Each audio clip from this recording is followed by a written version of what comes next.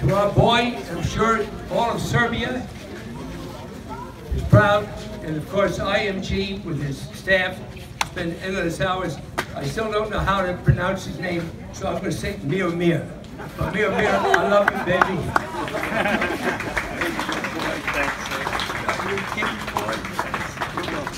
The goal this year was to be #1 and to finish one. I did that right now, so I'm very proud of myself, very happy the way I played and performed this week, and hope I can do the same in Orange Bowl again.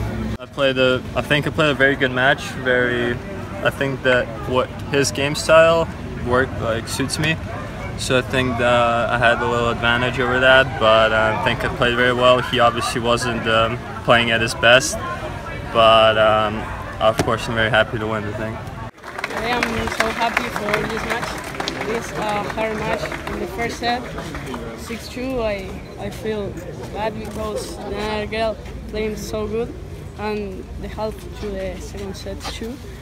And well, I'm trying to be positive and trying to try another things, and I think that this was the key for the match.